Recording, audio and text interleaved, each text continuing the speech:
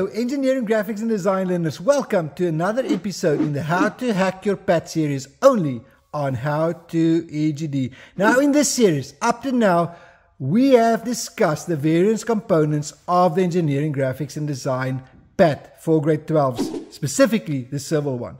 We've done the design brief with its specifications and constraints. We've spoken about the management plan. We've even talked through the research and the requirements for your research that you can expect to do. All right. We've further gone and spoke about the freehand concepts and how to actually get this done. 2 freehand concepts of good quality. Then I've showed you in another video how to do your evaluation of those concepts to in the end decide which concept you're going to convert into your working drawing, the floor plan. As part of this section now, which is really the business section of your work, we're going to talk about the floor plan in the upcoming video. We're also going to do another video on your elevations. We'll do a video on your foundation and sections to your roof. We'll even do a site plan. But in this specific video, I'm going to address the title panel, which is a requirement for all of you to comply with. The second last video that we'll do in this series will talk about the 2-point perspective, although remember, what I'm showing you now isn't your actual PAT, it's previous year's PAT, so this will look completely different. And then in the end, how to compile all of this into a quality document. So to get us started, we're going to go back to the official PAT document right here and talk through the requirements of this civil title panel. All right, so there's really not a lot that they say in the actual document. It's on page 14.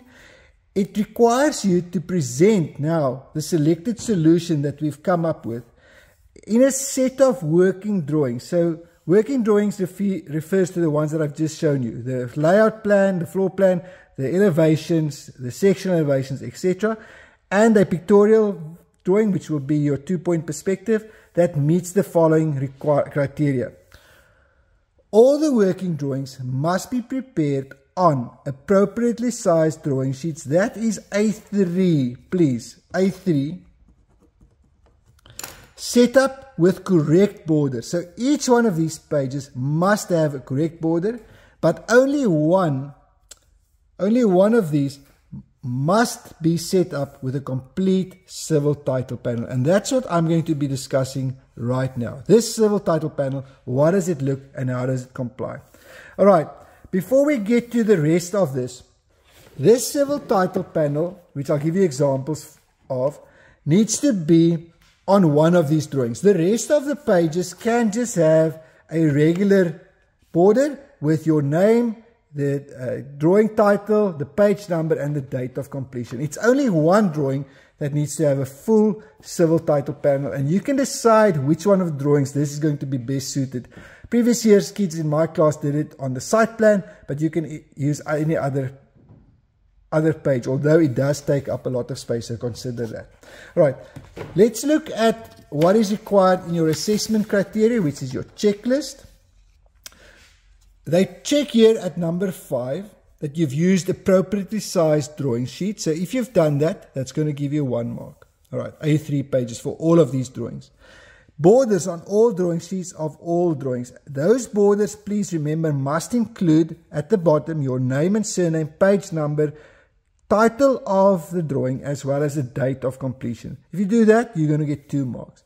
And then lastly, a SANS 10143 compliant civil title panel on 1 drawing sheet. So that's a title panel that I just showed you. That's 7 marks. I'll make sure I talk you through all the requirements for that title panel. Last thing is, if you look at the page setter, all right, on the page setter that I provided, this preparation must be done before you start with your actual working drawing. So make sure that's part of the first step that you do take. Okay, let's talk through the various components of a title panel. Now, of course, this is available as a download in the description, and there's also an English version available. All right, so you're going to start off by making sure all the details that's provided in this specific example is included in your own title panel. Okay, we'll start from the bottom. You'll have your reference code, which is your own thought out one. Who controlled it, and you can pick a friend to do that, of course. The page number, the scale of the drawing, your own name, and the date. Then you'll come up with a drawing number that's also uniquely your own, and the project number that can also be your own. Then the title of the project, and this will be a proposed new conference center with reception area or drop-off or concourse area on, and you'll specify the ERF number or the address. All right. Then you'll have a title to that drawing. If it's on your site plan, it will say site plan. Of course, if this title block is on any other, you'll have to change that.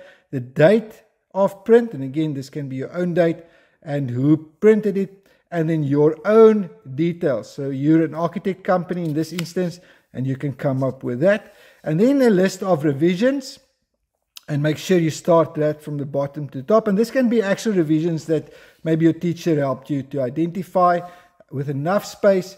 Then the architect's signature and the client's signature. And then any notes on that specific drawing, and might be that the contractor needs to verify heights on this site, if it's a site plan, etc. And then any other notes specific to the actual drawing. So if it is the site plan, then you could use your corner heights, etc., and the details there. But if it would be a sectional elevation, for instance, then you could have roofing notes, etc. here. Okay, that's an overview of the title block. Let me show you one that was done in class by actual learners. So you can see here similar information, but in their own handwriting, done very neatly. They've even added the projection symbol here, and then notes at the top. Okay, you can do that. Make sure this is about 80 millimeters in width.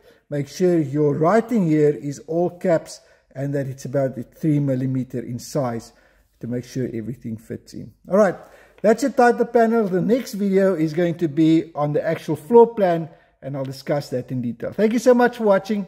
Now it's your turn.